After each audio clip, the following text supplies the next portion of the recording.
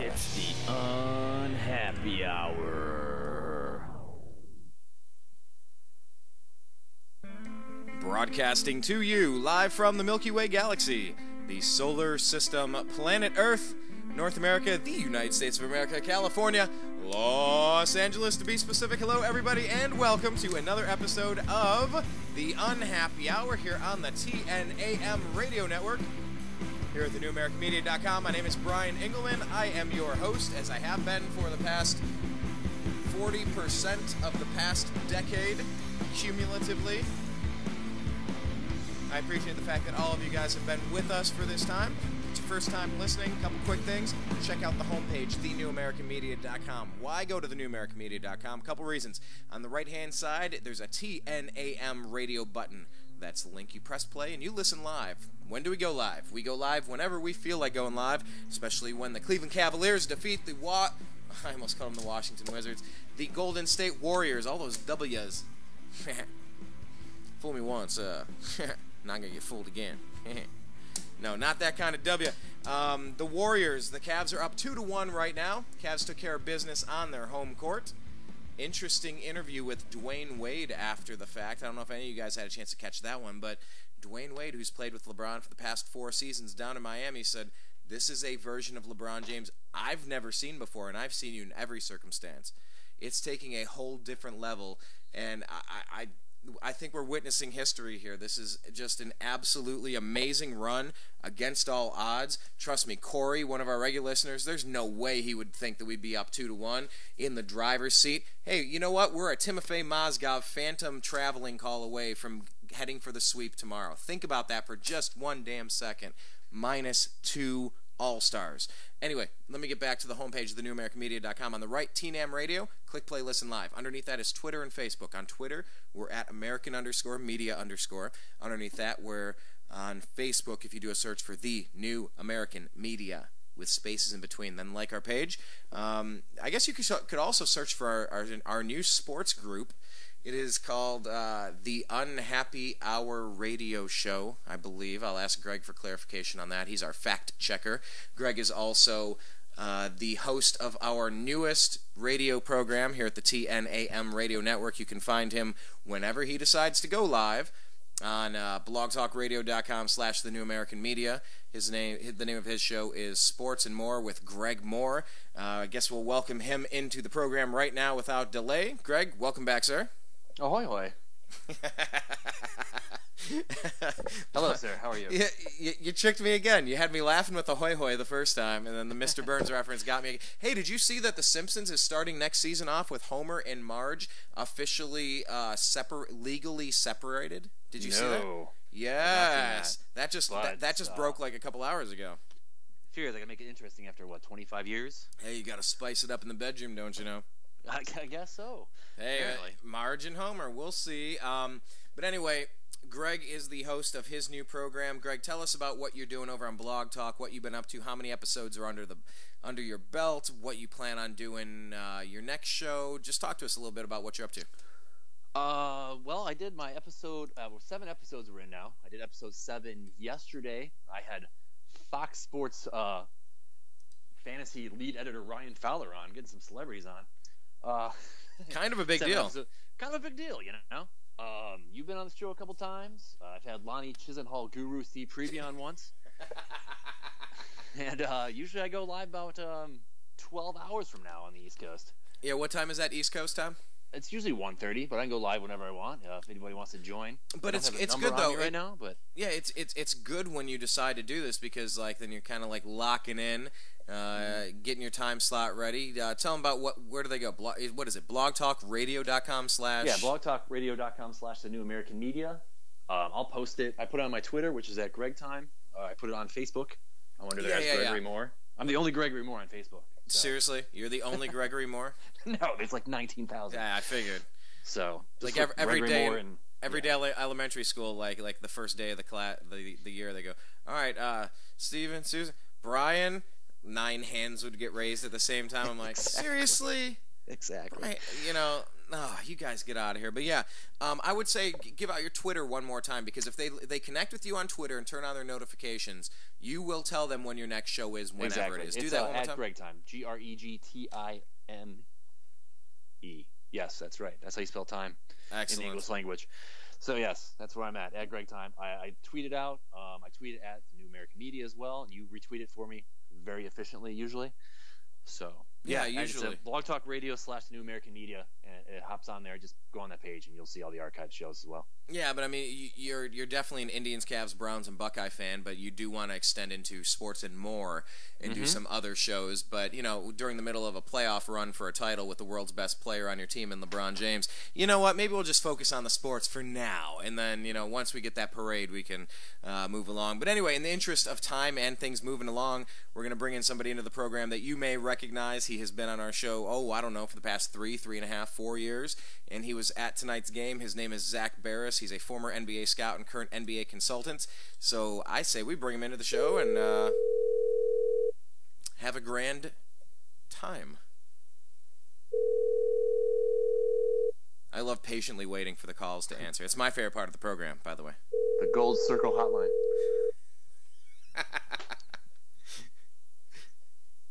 Gold Circle. What's the name of that buffet over there? Oh, I don't know. Hey, Brian, how you doing? Oh, Zach, I'm doing fantastic. I also want to introduce you to Greg Moore. He's already on the line. Greg, say hi to Zach. Hello, Zach. How's that there? East 4th Street. I'm jealous. Well, hey, Zach, let me ask you, man. You were at the game. Tell us about your experience, what it felt like. Well, I can tell you it was the loudest I've ever heard it in there. It was the loudest I've ever been in any arena where it was. I don't know how it sounded on TV. It sounded good. It didn't sound what I'm hearing secondhand that it was. The announcers, like Dwayne Wade said, I couldn't hear you next to me. It was at the point where it was so loud in there you couldn't hear it. You couldn't hear anything. That is fantastic. How nervous were you, Zach, when it came? The Cavs built such a strong lead and then let it all slip away in the fourth quarter. What were you feeling? I got really nervous. I did. I was extremely nervous, actually. But part of me said, this is what I viewed it as. I go, don't worry. You still have the best player in the world. You're not going to lose this game. You think LeBron's going to let this team lose after having a 20-point lead? No. Not going to happen. He is a floor general. It's more than a player. He and Dellavedova played so well tonight. It was unbelievable. Yeah, it really was. We knew that somebody needed to step up. And Greg, let me ask you about Dellavedova. Greg, what is your takeaway with Dellavedova? What I don't know. What do you make of his performance tonight? He just plays that hustle. He plays that Euro ball that just drives everyone nuts. Like, he is the first on the floor for every ball. Like, no matter where he's on the court, and I just know it drives everyone on the Warriors nuts. And he drove Steph Curry nuts. Steph Curry was so frustrated for those first three quarters. I don't know if Dellavedova got gassed or just Curry just was chucking up stuff. Honestly, Dellavedova was just worn out. You could tell just by the end that he was worn out. It was just physically exhausted. He hasn't been run this hard in a long time. Well, that was the thing we didn't see about LeBron tonight. Where at one point did you ever say, "Oh, LeBron looks exhausted"? At one point we started cramping up at the end. And it was hard to tell. I'm sitting in my seat, and and the person sitting next to me goes, "Just to let you know, Shumpert has a separated shoulder." I go, "He doesn't have a separated shoulder." And he goes, "How do you know?" And I go, "If he had a separated shoulder, he would have just returned to the bench in full uniform with a compression sleeve on his shoulder." And he's like, "Are you sure?" And I'm like, I'm willing to bet my life and say he doesn't have a separated shoulder. So it was, when you're at that game, you have absolutely, the crowd tonight, I had no access basically to Twitter, Facebook, Instagram, the whole game, so it was very tough to tell, what was going on otherwise. But, I have to say it was an epic performance, another one by LeBron tonight. There's nothing selling this performance short. Let's just put it that way. It was one of the best performances you're ever going to see. In the finals alone, LeBron has proved himself that, hey, I've got some good role players that can help. Mozgov was good tonight. Tristan was good tonight. They moved the ball a while. They moved the ball around well. Towards the end, I think they were just moving the ball so well all game. LeBron with an ISO ball where he stopped passing. And it's very tough to scout the game when you're forced to stand up the entire game. it's very tough to get a real read on the game. I don't ever recall sitting at one point really more than 15 to 30 seconds at a time. So this whole game, everybody was standing up the whole time.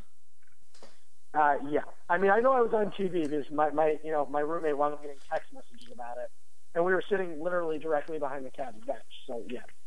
I think I recorded it, so I'll have to take a look at that one. Greg, talk about what Zach was mentioning there is another epic performance from LeBron James. What can be said that hasn't been said right now? I mean, how impressed are you? I'm impressed. I mean, he's putting the whole team on his shoulders, and he just he now has the most points in 3 games. So take that, Rick Barry, former Warrior. Yeah. You know what the best part about tonight was? Before the game started, they showed all the national analysts saying the Cavaliers have no chance. Stephen A. Smith, you saw them all up there going, the Cavaliers have no chance without Kyrie Irving. They showed them. The whole crowd started booing. It lit the crowd on fire literally from the start. I mean, you knew it in the first couple of minutes of that game that the Cavaliers were going to win that game. When they were up 12-5 in that game, you knew they were going to win it. Just something about it, the atmosphere, and that you knew LeBron was not going to lose that game.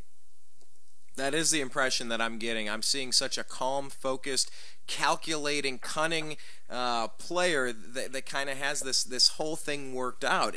I don't feel like there's any way we can lose. Greg, let me ask you, do you feel like this stage and these lights are a little too bright for Steph Curry right now? Because it's sure looking like he's a lost deer out on the freeway somewhere. Yeah, I was going to make that point. Greg, go first, and then I'll get to Zach. Okay, no, yeah, it just looked like you can tell that he has not been here before. Like LeBron looks like the MVP. He's been here before. He's done it before. And Steph Curry just looks lost. He doesn't know how to handle it. He's trying to do too much stuff, especially that behind the back pass. Oh, that was beautiful. That cocky son of a... Yeah, seriously, good for him screwing that up. Seriously, what a cocky SOB. Zach, how much of that is relevant when it comes to experience versus just pure talent, what you're seeing with Steph? Let's take a look at LeBron's first finals. If LeBron was this good, he would have been able to... I mean, well, that team was terrible, but... he was able to carry the Cavs further than he did. They wouldn't have been swept. Let's go to series number 2. That was a Miami team that was better than Dallas. LeBron single-handedly arguably lost that series for Miami. He was so bad. Let's go to the next series against Oklahoma City. He was a man on a mission. He wasn't losing that series. He was the best player in that series by far. They won it in 5. The next year, they beat an unbelievable San Antonio team. They beat an unbelievable San Antonio team that season, 7. And it was a dogfight to win that series, but LeBron was excellent. Last year, I just think he was tired. I don't think he had it in him. He was just worn out. He didn't pace himself the right way. You're looking at a team in the Golden State Warriors that haven't faced, and this is a term, like I said, that I hate, but it gets overused in sports all the time. But a team that really hasn't faced any adversity all season. No, at one point they didn't have any. I don't think they had a losing streak more than 2 or 3 games all season. They didn't have any part in the playoffs. When they were down 2-1, Mike Conley was out. Right, with the injuries with Memphis. You knew they were going to win that series either way. Yeah, it was just a matter of could it be extended long enough, right? And they sat there and said, we're going to lose tonight. I can't tell you the last time this team lost 2 in a row. Golden State, when their backs were against the wall. This is not the same as the Memphis series. Memphis doesn't have anyone that can score. Cleveland does. That's the difference. Well, right now we have 2 guys that can score, and you hope that you get something out of Mozzie or Shumpert or Delly. If it ain't LeBron or JR, like where are the points coming from? -2 All-Stars. Golden State is the only team in the playoffs other than the San Antonio Spurs. I don't think the Cavaliers would have swept. Well, we were, like I said in the beginning to this program, we're one phantom Timofey Mozgov traveling call away from being up 3-0 with the closeout game tomorrow. Let me ask you this, Greg. Real quick again, Brian. Real quick again. Yeah. I don't mean to interrupt. No, go ahead. Take the Bulls series again. Hold on, let me just... Yes, we'll take the Bulls. I think the Bulls got him by the horns. Sorry, I'm having peanut butter and jelly. It's late and I've been drinking. Oh, I thought you were making a choke noise for the Bulls there. Oh, yeah, yes. That was a choke noise for the Bulls.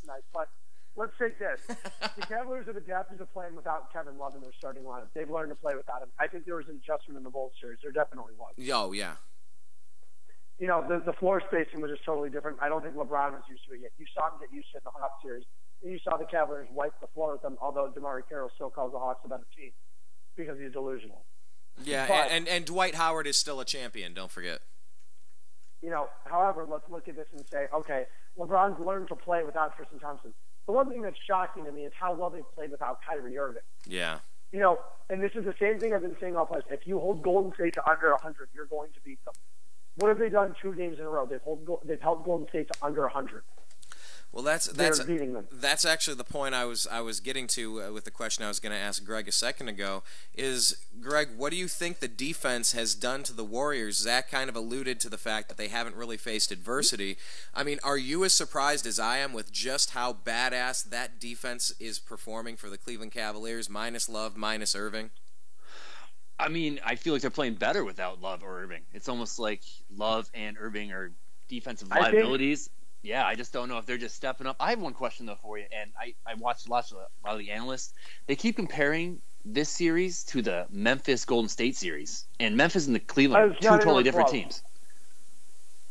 Go ahead, Zach. Here's the difference in the series. Give me one guy in Memphis that can put up 25 points a game on any given night. Exactly. Conley, probably, right? No, he can't. Conley averages 13, 14 points a game. He's not a 25-point-a-night guy. Take, for instance, LeBron James. LeBron James is by far the most dominant player in the league when he wants to be. By far. When LeBron wants to put up 40 a night, LeBron's going to put up 40 a night. Yeah. He's already said, yeah, Golden State's going to let me put up 40 a night. Yeah, he laughed at that. He goes, they're not letting me do anything. I'm going and taking it. 3 games in a row, and they barely slept. They barely crept in there in game 1. I'm sorry. They barely were creeping by in game 1 with LeBron putting up over 40. And he hasn't shot well until tonight. Well, even tonight, I wouldn't say he shot well, but he had a great... He was getting to the line, though. His true shooting percentage is high, and that's what counts. That's all that matters. All right. He had more points in field goal attempts. A lot. He went 14 for 34. Yeah. Regarding Steph... How many points? 40. Yeah, he ended up with 40 with the last 2 free throws. His true shooting was well over 50%. Okay? Oh, yeah. So let's take that into account. So the amount he was setting up the offense tonight, the amount of shots he created for his teammates, who does Memphis have that can do that? No one. And when Memphis wasn't healthy without Conley. I think Memphis with a healthy Conley would have given them a run for their money. Granted, I don't think they would have beaten them. I think Golden State's still much better than Memphis. We saw what the Cavs did to Memphis both times during the regular season. Yeah. They annihilated them. Yeah, and that's the thing. When it comes to the playoffs, you always start asking, like, what's the better matchup? Who has the fast, the wing players, who has the tall height and the size advantage down low, and the point is, to be the champ, you got to be ready to beat anybody out there. And I put this out there a couple minutes ago before we started the program. I told Greg, and I'll ask you now on the air. What do you think about if we allow ourselves to think, heaven forbid, we're able to bring this thing home, wouldn't a statue involving both Dellavedova and LeBron be so fitting and so Cleveland and so appropriate for this season? Speaking of statues, tonight Jim Thome was at the game. Oh, Jimmy was? Jim Thome was there, Mark Price was there, Jim Brown was there. They all got stopped, loud standing ovation. Urban Meyer was there, too. Urban was there? Mm-hmm. I was sitting right behind Urban Meyer and Chris Christie. Oh, jeez. They were sitting next to each other. I gave Chris Christie a thumbs up. He gave a thumbs back to me. Chris Christie. Did he run up like $80,000 on? Literally right behind Chris Christie. Did he run up an $80,000 bar tab with hot dogs and refreshments like he did in New Jersey? No, but he does have a big ass. Well, of course he does. Huge. So now, Greg, I want to ask you about Chris Christie's ass. Speaking about the Republican field in 2016. No, I'm just kidding. No, now I'm just thinking about his ass. What the heck was I starting to go for? I swear I had a question in there. Did you happen to see LeBron James give the bow to Jim Brown before the game? I did not. I mean, here's the problem. On the scoreboard, the seats I was sitting in, it is impossible to see anything more than that. I was directly right behind the Cavs bench, a couple rows back, so it is very difficult to see anything. No, Greg, how cool was it that LeBron challenged the Cleveland fans to come out in droves? How cool! It's awesome. I mean, they're going to come out anyways. I mean, I'm sure they're still out there. If I turn on SportsCenter right now and they're live, I'm sure they're still standing out there till they kick. Until they're kicked out, they're not leaving. Until those lights go off, they're staying out there. I was talking on Facebook back and forth with Damian, and we were talking just how. Imagine if they win the whole thing. They're going to burn that whole city down, right, Zach? I don't think they're going to burn it down. I think people are just going to be celebrating. It was nuts tonight. Yeah, we're not Baltimore. Hopefully we're not Baltimore. I saw stories that they're going to be protesting outside the game. It's like, I didn't see anything tonight. I heard about it. I didn't see it. Yeah, well, let's just, we can do whatever we want, just keep it civil. And I'm so thrilled to see Cleveland being better than what we've seen in St. Louis and Baltimore. Anyhow, I digress. But moving forward, what are we looking at with Iman Shumpert? Greg, do we have any update on what happened with him with his injury? I have not seen anything yet, to be honest with you. I've looked it up. I don't have anything, so I don't. Zach, they said it was a shoulder injury, but from the replay, I don't know if they showed it on the big screen, but like on the replay on TV, it looked like he like almost broke his arm because it bent all the way back. I don't know if you saw it as well, Brian. That's what I saw. It looked bad, but I knew as soon as he was coming back out of the tunnel, he was going to be okay. I mean, he wouldn't have still been in his jersey with a compression sleeve on. He'll be fine. Yeah, he shot the ball on, but yeah, I don't know. Yeah, I mean, he hit a big three-pointer, right? After he came back. Yeah, I mean that was enormous because we're down to what, 7 players. They played Mike Miller a little bit more, a little bit of James Jones and a couple of stupid fouls. Zach, what did you make of the extreme end of our role players tonight with Miller and Jones, and what are we going to need to bring this thing home? You know what? Mike Miller was decent. James Jones was good. I mean, that's the thing is these guys they have it in them. They do, and they've played with LeBron for 2, 3, 4 years.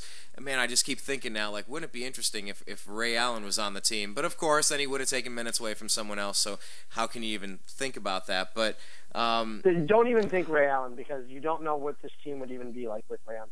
And I have to say that you're right. You're so right. I thought about the Buckeyes today after watching this win. What if Braxton Miller was in? What if J.T. Barrett was in, but they weren't the right guy to take down Alabama and Oregon? Who would have guessed 20 points out of Matthew Dellavedova? But I really think that Delhi symbolizes what so much of Northeastern Ohio is all about. It's about a work ethic. It's about hustling. It's about being undersized. It's about being laughed at and counted out. It's about jokes being told at you. It's about nobody expecting anything out of you. And Dellavedova is stepping up on the biggest stage, an undrafted dude who is just kind of, and we'll give it to Steph Curry. He had a very good second half, but he's really wearing him out. He's wearing Steph Curry out. I think Steph is getting tired, so I think he's just getting tired. Brian, I got to get going. It's 2 in the morning. I got to be at work tomorrow at 9 Perfect. a.m., so all right, let's continue this tomorrow. I apologize for cutting it short. No, it's all good. You take care. That's why I brought Greg on because I knew your time was limited. And one of these days, I will talk to you tomorrow. All right, man. Zach, thanks again. Have a good night. Go Cavs. There was Zak Baris. Okay, Greg, you were jumping in there. Go ahead. Oh, I said just go into the pen. Here I am. Going to the ball. What is? Am I tapping my wrist? Like what time is it? Or tugging on my left ear? Arm. I'm the underdog. Yes. Let's do it. I'm undersized. I mean, Greg, this would be the storybook ending, and we're 2 games away. We've waited so long to get to this point, and we're two victories from completing this quest. What would it mean to the city of Cleveland to bring home the first title since 1964 and 143 straight seasons from professional sports teams? What would it mean? I mean, it'd just be amazing. I would have no words for it. I think I would start crying. Honestly, you probably too. I'd be shocked or in awe. I just don't know how to react. Like Ohio State won, I was all excited about it, but that's more Columbus. Wow, I don't know. Like I just wouldn't. I mean, it means everything for the city. I mean, you just see how it's. I mean, just not even sports wise, but like LeBron coming back, economy wise, and it's just huge for a city that's been down for so long. It would mean so much. I mean, neither of us live there, so we really don't know. Yeah, I know. You've been in Charlotte. I've been in Los Angeles for the past, let's just say, a long time. No, I've been crying for the past season. Like tears of joy. I guess. Well, kind of. It's just an overwhelming. Here's the thing about LeBron James. I was so pissed off at him, obviously, because as a Cleveland sports fan, especially a local guy, it's like, let's finish what we started here. Come on, we're very close to this. let's find a way to do this. And I think LeBron was playing general manager too early in his career, and that's how we end up with all these crazy deals with Ben Wallace and Wally Zerbiak and 48-year-old Shaquille O'Neal, and it was like then we had no cap flexibility and we couldn't do anything with it, and all we had was Larry Hughes to show for it. Exactly. You know, and we were bending over backwards to keep him happy, but we were screwing it up, and we had to just completely implode. But, you know, I viewed at the time, coming a couple of years off of the 07-08 stock market crash and the housing crash, when LeBron left in 2010, it really was, it was indicative of a system that wasn't willing to pull up your bootstraps and find a way and bust your ass and figure it out and rise up together. It was kind of tuck tail and run and go join the communists in some ass backward country or something like that. It really just reeked of, there was no lesson there. It was so disappointing. It was so demoralizing to just see it's like, oh, even this dude's gonna bail on me. All right, cool. You know, it's like we kind of needed that superhero to figure it out. But you know what? Let's face it. He didn't know how to win a championship. And now if he comes back this time, this is going to be unlike almost any other sports story you could imagine. Because, yeah, tears welled up in my eyes. I took the day off work when Jay Crawford read the story on ESPN. Dude from Bowling Green, actually, where I went to school. But Jay Crawford started reading the letter. You know, go Falcons. Yeah, you spent some time in good old Bowling Green, but we won't get into that just yet. Wow. I don't remember. You're like, you'll have to cue me in on those stories. Woo! No, but I remember when Jay Crawford said, you know, I'm coming home, and in Ohio, nothing is given, everything is earned. And, you know, he looked at the past 4 years like college, experience to go away from home and kind of grow up a little bit. And, you know, this really is the hero story personified, 2 wins away from getting this. I mean, at this point, Greg, let me just ask you this, because I have been welling up and crying and just having moments of like, this is so much bigger than sports to me. It's not just about some stupid title. It's about the hopes and dreams and just that thing inside of your heart and your soul, that gumption, that give a shit, that passion that pushes people. It's something that Clevelanders, if you're not from here, you just don't get it. And it's like 3 generations of people, they'll find a way to screw this up. They'll never bring up. I'll tell you the one time with the Indians, and remember when the Browns and Red Right. And it's just like you grow up with this disgusting fog over your head, Greg. And I just really think this would be the culmination of the hero story, the classic hero story that's been told since time immemorial.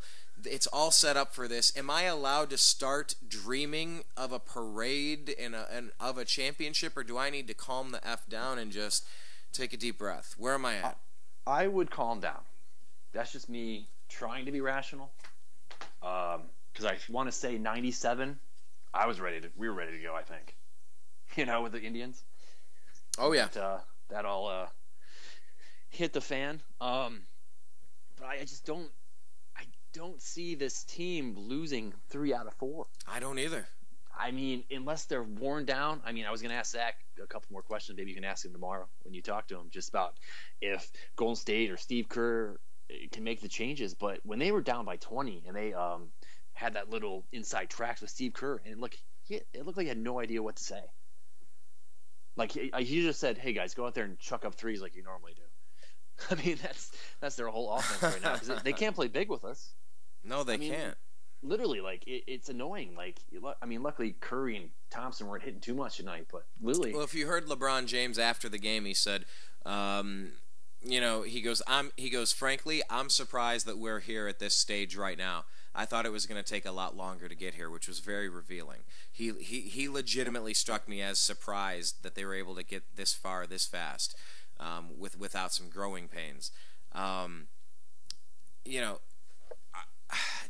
I don't know, Greg. I don't know. I don't know if Steve Kerr has any idea of how to actually slow this down. I don't know if LeBron is just toying with people. I don't know how much is Tyronn Lue and how much is David Blatt. But I'll tell you what, can you think of a head coach that's had to go through more than David Blatt's gone through in the past year? Between coming over from a different country and different customs and different just schemes and personalities and all the pressure and the magnoscope. I'm sorry, the magnifying glass telescope. Anyway, the magnifying glass that is being around LeBron James, almost getting fired halfway through the season, getting rid of Kevin Love and having to figure out a new lineup, losing Kyrie Irving, figuring out a new lineup. I mean, David Blatt has seen some crap this year, hasn't he?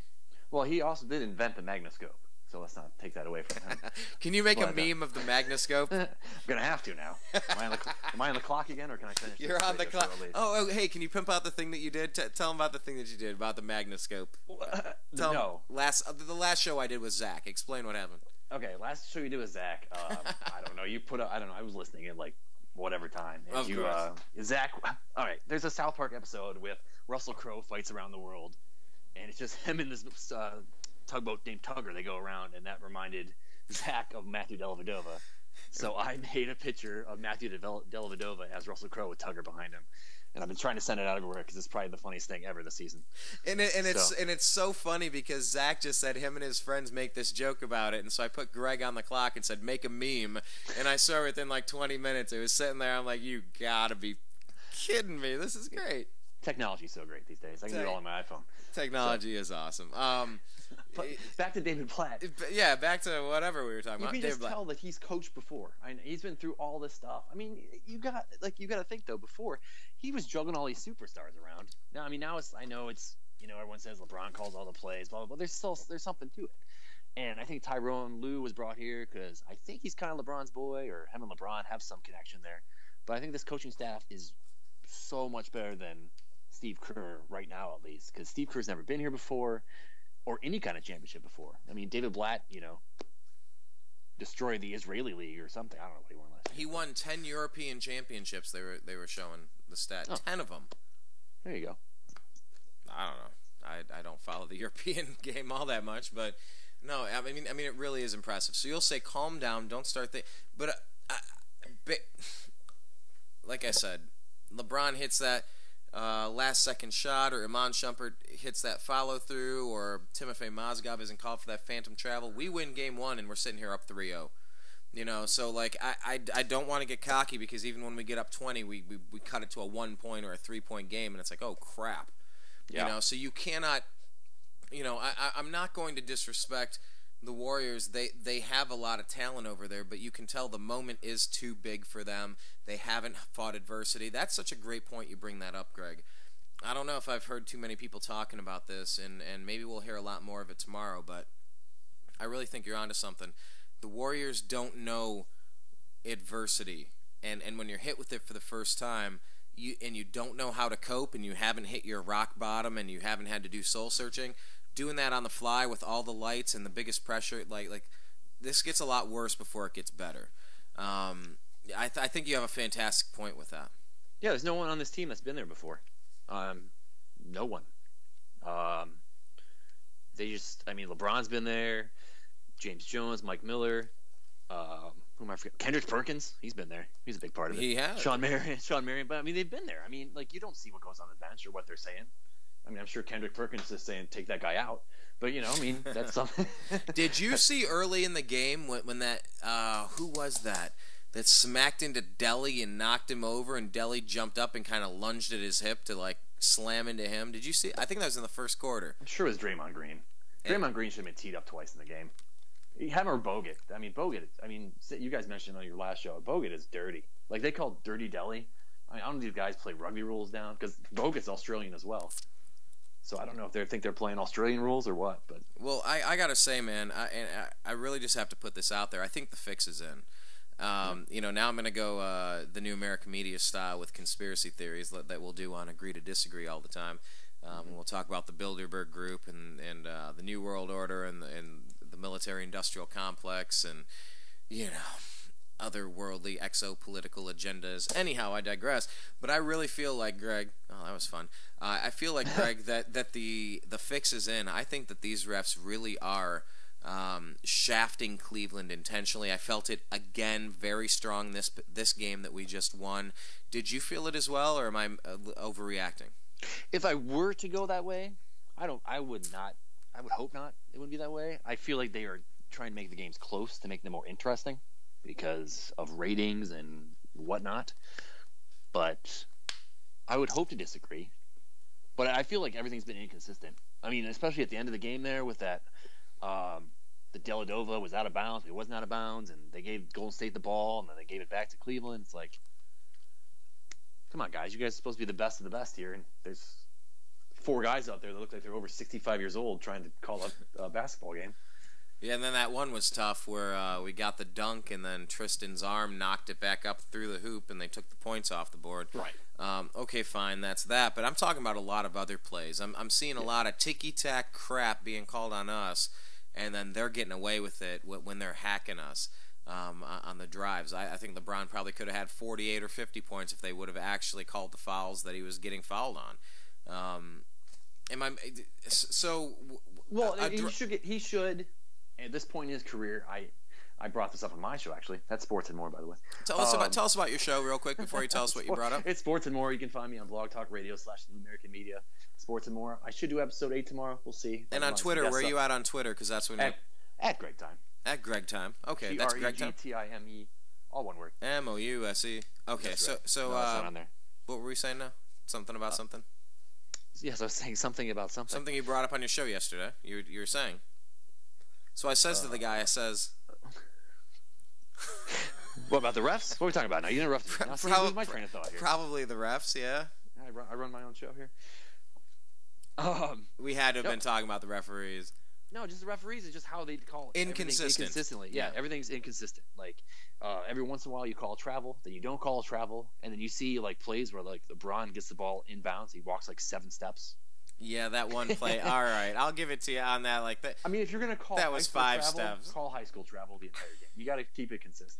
Is what I'm saying. that one was pretty ridiculous. I'll give you that. But I really do get the feel that the refs are favoring Golden State even at home tonight, and it's really upsetting me that LeBron is not just beating the Warriors; he's also beating the refs. Right. Well, that would make him. That's why you're the best player in the world. Oh, that's what I was saying. Superstar calls. I apologize. Backtracking now is like when you get to a certain point, like Michael Jordan got every call ever.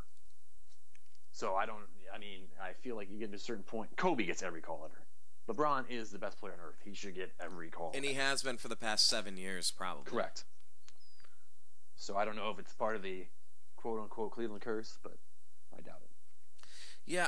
By the way, what do you make of Dan Le Batard? If people aren't familiar with this little story, do you happen to follow this one? I did follow it. I did put up another meme combined with Happy Gilmore that says you eat pieces of shit for breakfast. Well, Dan Le Batard said that if the Cavs win, he would eat shit for breakfast if he win the NBA Finals. But I did a little, I want to say a little more research, but in my tweeting and retweeting, there's a guy that runs a radio show in Cleveland. His name's Kenny Kidd.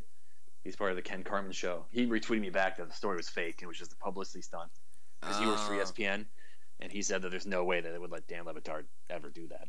It was just a stupid joke by Dan Le Batard. So. Yeah, but isn't he the same guy that took out the billboard in Akron, thanking him for? Apparently, they just let these ESPN guys do whatever they want. Because Bill Simmons was out there doing whatever he wanted to. No, Bill Simmons was booted out of that network because he didn't toe the line. Le Batard got suspended from him for the same thing. Yeah, maybe they should come over to the New American Media. They can do whatever they want over here. So. You know, and actually they should.